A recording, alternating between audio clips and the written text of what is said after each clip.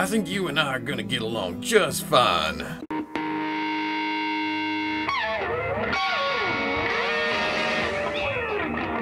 Okay people, welcome back to another Fwoosh review. Today we're going to take a look at the Disney Galaxy's Edge exclusive, Disney's Galaxy's Edge Hasbro Star Wars Black Series Smugglers run. Now before I get into any of this, I would like to thank Neftali for picking this up for me. He hit me up on Messenger, he said, hey, would you like one? And I said, yeah, hit me with Smugglers run, because out of the packs that, yeah, I want the First Order pack, and yeah, I want the Droid pack, but this one right here with Hondo, this is the main one to get, I feel like. Looking at the package, it's very premium, and this is something you would expect to have to go to California or eventually Orlando to pick up. Although I'm hoping this goes up on the Disney store at some point. The front is Velcroed shut. Once you open it, you get a look at the figures inside, and you pretty much see everything you get with this set. Glare! On the inner flap, you get the same pictures, you get kind of an explanation for the set. On the back, same pictures, and then bios for each character. And I guess I just realized with Rey, with this version of Chewbacca, with the Porgs, Hondo make it all the way to the time of the sequels. Quickly reading his bio, it says he's on the side of the Resistance, which puts him in the time of The Force Awakens and The Last Jedi. Either way, it's Hondo. The side making it look like a case or a binder of some kind. Top, same thing. Bottom, just the single UPC. But I'm gonna get this open, see what's going on here. Chewbacca's too big. They could have moved him up a little bit. I guess he would have been out of view from inside the packaging, so his feet are sticking out. Like the sheet is too short on the bed. Okay, let's get these out of the way right off the bat. Here are the Porgs. Now I have nothing against Porgs. They're cute, they're cuddly, whatever. I don't feel like they're essential characters or anything, which is what throws me off about this being a 4-pack.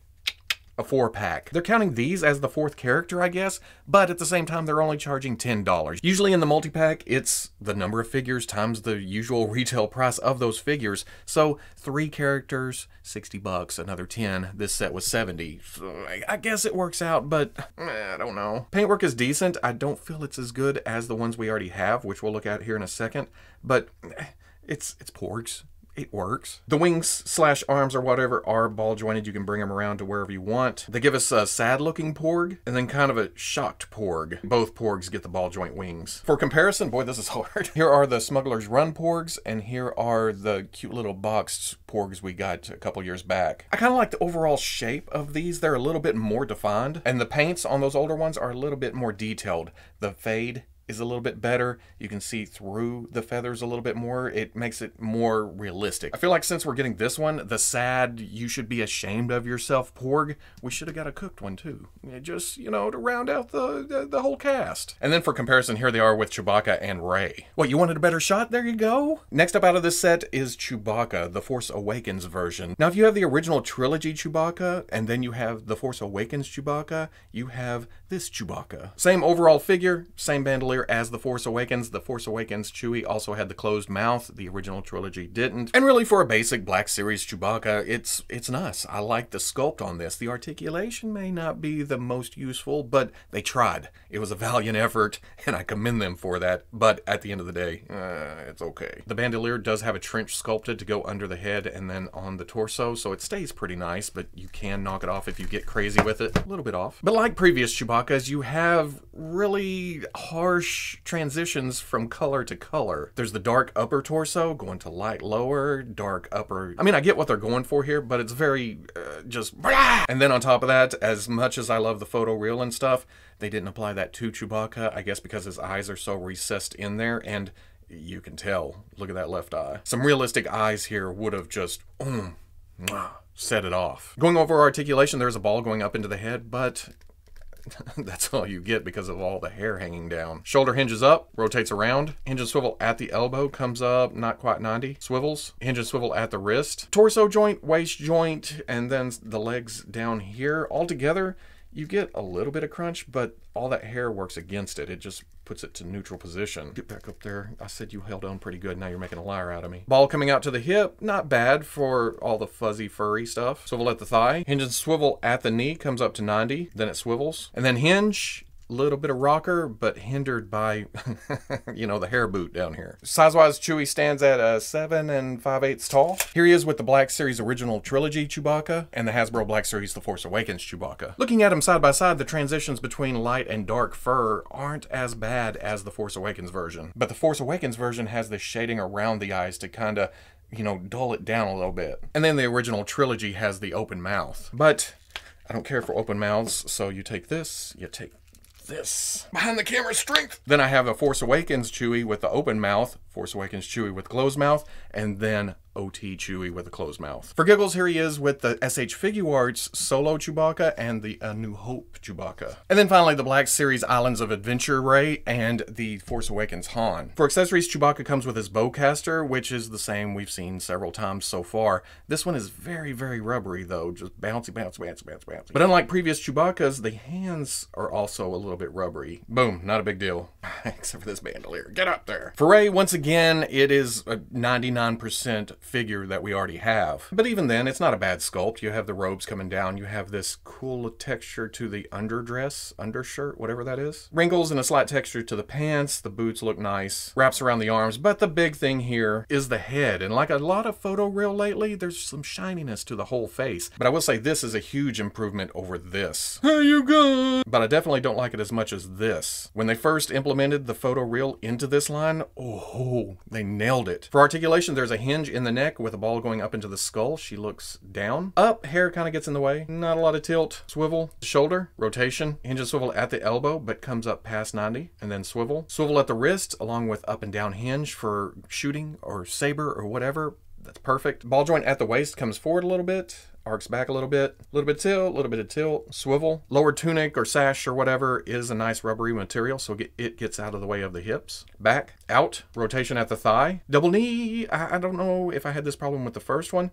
but it seems like there's not enough cutout for the size of the discs in there. When you go to rotate it and bring it up, it kind of pushes against the plastic. But still good range. Hinge at the ankle goes back, forward, and then forward facing pin for rocker. For accessories, she comes with the Excalibur lightsaber. Silver on the hilt, some black, the red button. It's pretty much standard at this point. Ooh, there's some gold over there on that side too. And then the blue of the blade, a little bit deeper than we've seen in the past. Kind of like what we just saw with Obi-Wan. We get the same old Rey blaster. It's silver. It's got black on the handle. Does a really nice gunslinging pose in her hand. And with the range of the wrist and elbow, that doesn't look bad at all. But if you don't want her holding it, it does go in the... Does it go in the holster? Huh, the holster wants to catch the barrel right at the end. Then you have the same old Rey staff. And I hate saying that, same old Rey staff. We've gotten this several times before. Rey stands about 5 9/16 tall. Here she is with the Hasbro Star Wars Black Series original version that I think I got at San Diego a couple years ago. And then the Toys R Us exclusive version with the cloth goods. The Toys R Us version was an improvement on the face over the original, and I feel like this is an improvement on the face over both of them, but like I showed a minute ago, not as good as the Island Rey, but still way better than the painted on job we were getting around the Force Awakens. Here she is with the SH Figuarts Kylo and the SH Figuarts Rey. I've got to give it up to the SH Figuarts here. Yes, this is improved, and if you only do Black Series, this is probably the Rey in this costume that you want to get, but... Then here she is with the Black Series Luke from that San Diego set with a custom casting cave head. And then the SH Figuarts Luke Skywalker from The Last Jedi. And then finally, the reason I wanted this pack, there's Hondo. And Hasbro seriously went all out on this figure. I wasn't aware that he lives on into the Resistance era, but I also, after a little bit of research, yeah, I did some research. This is about the same costume as the animatronic at Galaxy's Edge. The neck is a little bit off, the colors are a little bit off, but I'm sure Hasbro was working with concept art or sketches here. There were changes made as the animatronic was built, and things happen. I actually like the more muted colors on here as opposed to the brighter red on the animatronic. And then when you really dig into it, you see a texture here on the jacket with all these little sculpted details, along with different colors just to throw in there, just change it up a little bit. There is a color or texture difference from hip to leg. It's more matte here and a little bit darker, but with the jacket, it's kind of harder to tell. I really dig the pirate boots here with this front flapped knee pad or whatever it is. But the arm bracer being a different color and them wanting to get more articulation out of a hinge and swivel by bringing the cut down, it kind of destroys the mystique there, I think. The sculpt is there, And if they had thrown some paint on there, I'm sure it would have scratched. Well, I don't know. Does it actually touch anything when you bend it? Huh, not really. So, I mean, they could have, but they didn't. And it's really obvious. But they did come in with the gold right here, the silver. There is a wash to this inner shirt. Makes it look a little bit more aged. And then speaking of aged, once I got this out of the package, I was like, oh, yeah.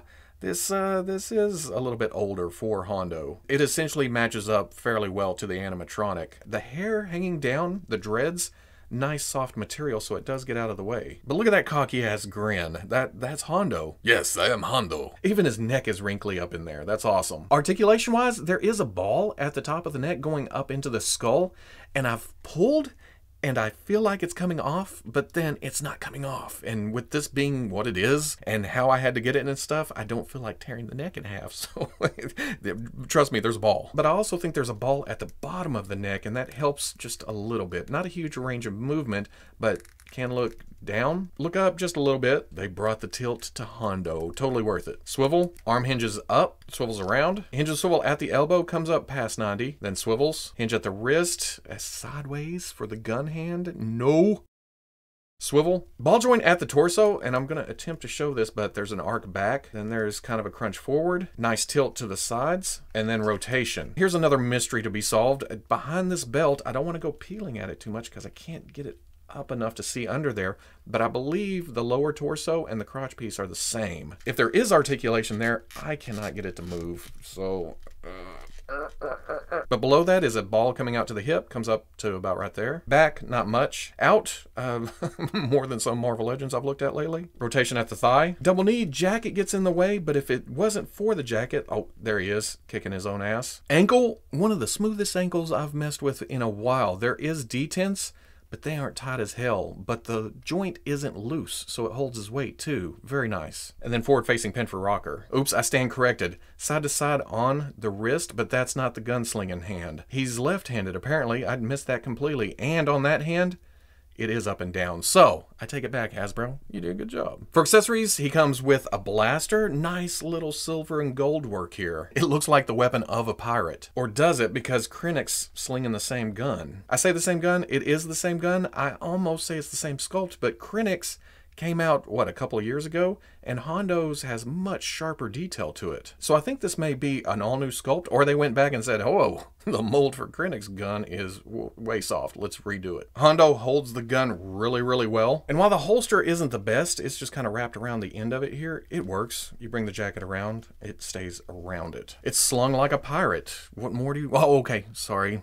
A businessman. Hondo stands at 6 1/4 inches tall. Here he is with the Rebels crew, fits right in. But apparently he's more this era, so I guess he fits right in here too. So at the end of the day, it's an okay set, but I'm gonna be perfectly honest, I bought it for one figure and that's it. Okay, the Porgs are unique sculpts. You get a little bit of articulation with them. That's a nice addition to the shelf. Rey is an upgrade from the first version that we got, so that's okay too.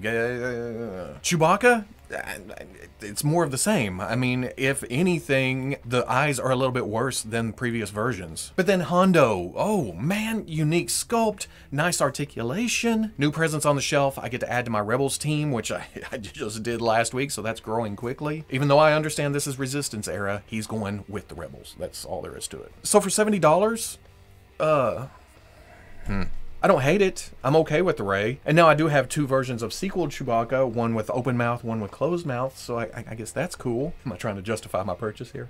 But I can't help it. I'm going to reiterate it again. I keep repeating it over and over. This set is for Hondo. That's it. The first order set is for Pyre, and then the droid set, besides C-3PO getting a new set of thighs, I'm interested in seeing how that turns out. That's going to be for that other droid that I'm not even familiar with, but it's a new figure for the Star Wars shelf. Gotta have it, right? So like most box sets, it's kind of a cash grab. They wanted to make their money by putting some rehashes in and then one new figure to get people to go, oh, I need that new figure. I guess I'll buy the set. But if you're visiting Galaxy's Edge, it's a nice souvenir. If you're just jumping into the Black Series, here's your Rey, here's your Chewbacca, here's some Porgs, and then you get a Hondo too, yes. I don't know, it kind of hurts my wallet, but at the same time, I'm so excited about Hondo, it offsets it. But I'm one of those kind of guys. Oh, plastic, yes! If you really like Rebels and you like Hondo, go ahead and grab the set. If not, then you can go ahead and pass here. So if you like the review, comment, like, subscribe, and I'll catch you on the Fwoosh.